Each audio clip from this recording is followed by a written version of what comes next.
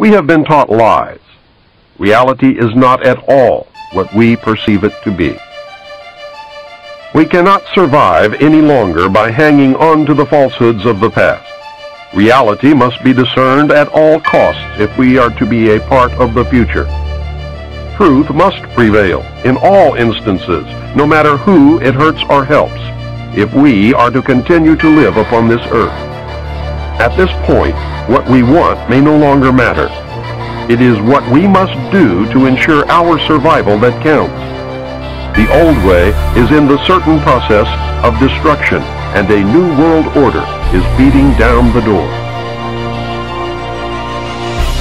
If we do not act in concert with each other and ensure that the future becomes what we need it to be, then we will surely deserve whatever fate awaits us.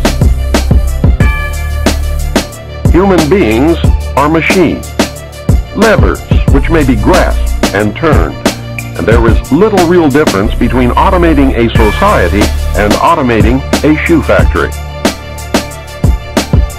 Those who will not use their brains are no better off than those who have no brains. You can no longer pretend innocence. Your denial of the conspiracy will fall on deaf ears. You must accept that you have been cattle, and the ultimate consequence of being cattle, which is slavery.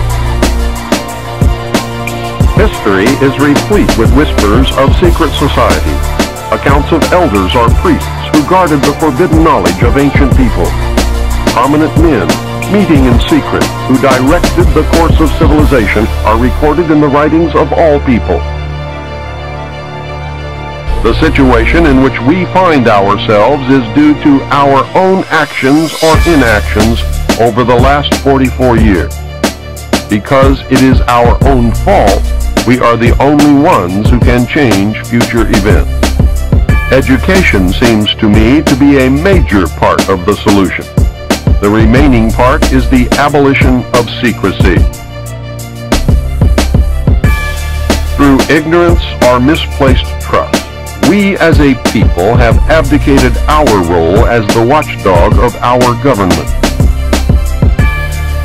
If we had done our jobs as citizens, we would never have reached this point.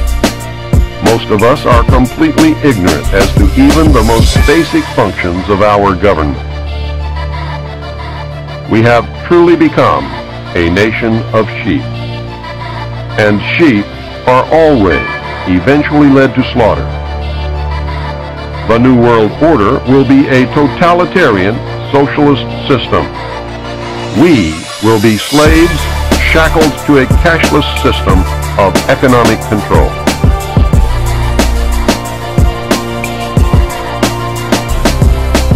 So, Mr. Cooper, are there larger numbers of people all the time who are receptive to your message and who are thinking a little bit more deeply and critically about these fundamental issues of government and politics that perhaps they did not give as much thought to in the past? Oh, yes. In fact, I never dreamed that I would make such an impact. When I first began what I'm doing now, which was many years ago, I was lucky if I could travel 1,000 miles and collect 3 people in somebody's living room